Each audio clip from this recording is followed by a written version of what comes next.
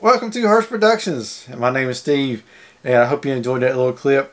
Stay tuned to the very end, and you'll see the entire video then. But I want to start off by saying this video is not sponsored by Rowdy Energy drink. And yeah, we did a couple videos on Rowdy where we compared to Monster Energy and Coke Energy, and you can check those down below. I'll put the links down in the description. But it's on our other channel called Side Draft, and we talk about NASCAR and talk about their products, and this is one of their products.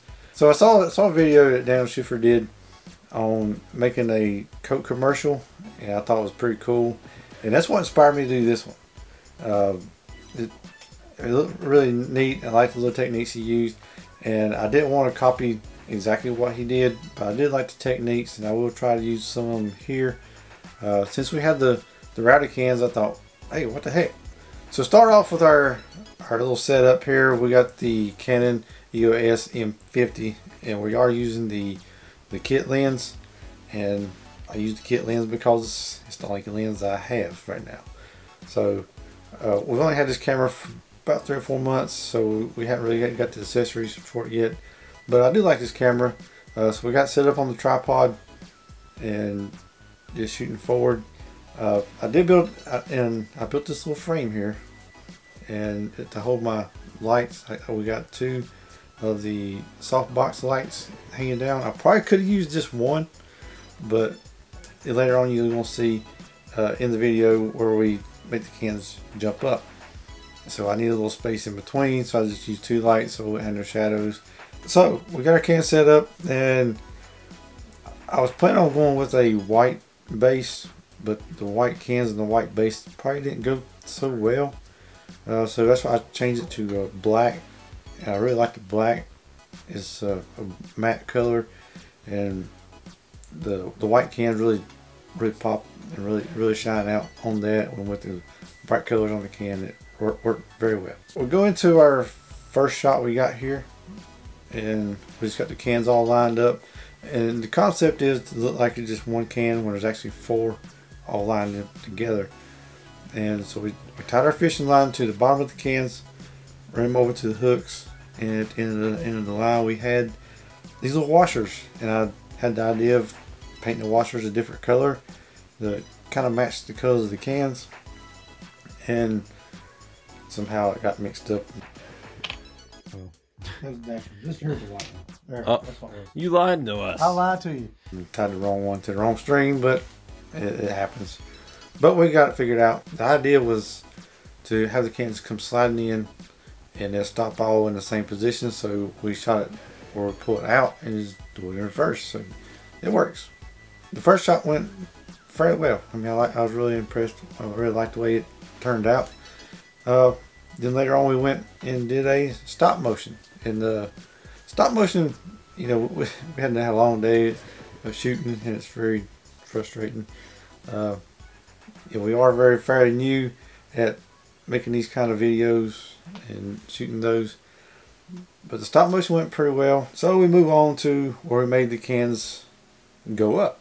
So this is very challenging starting off. My idea was to run the fishing line up through a pipe, and I took a PVC pipe and I cut 4 holes in it. Well, actually I drilled 4 holes. You can cut a hole, but yeah, I drilled 4 holes in the pipe, and I cut the top out so I can get the fishing line run up through, and I tied my washers to the end of the line again.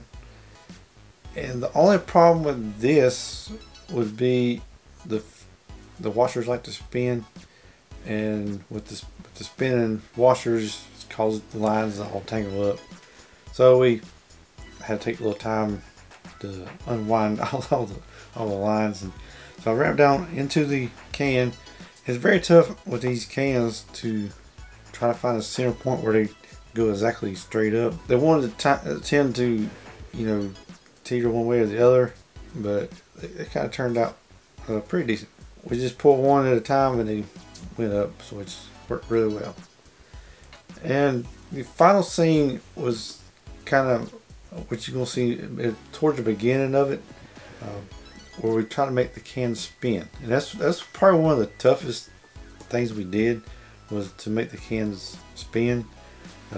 We did take the bottle cap and glue it to the bottom of the can, drill a hole in it, and we put screws up through the board. So we tried to put the fishing line around the cap and pull it, and sometimes it went good, sometimes it didn't.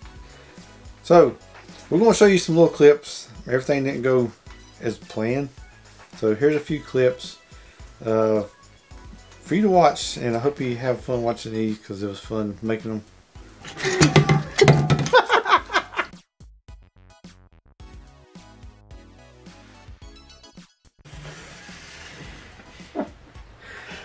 Good. Oh. Boom. To make the green go. Boom.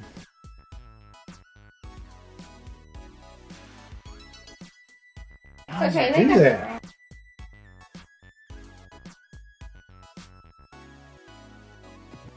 So, did you enjoy the little clips? I'm glad I made you laugh, and it made us laugh, and it was a lot of fun doing that. But here's the moment you've been waiting on. You ready for this video to start playing? But before you do, please check up here to see our other commercial we made. It's actually for a restaurant, a barbecue place. I mean, we got great food. It was fun to make. It was our very first time we ever thought about making a commercial. They come to us and asked if we do it, so we tried. So here's what you can check it and see what goes on there.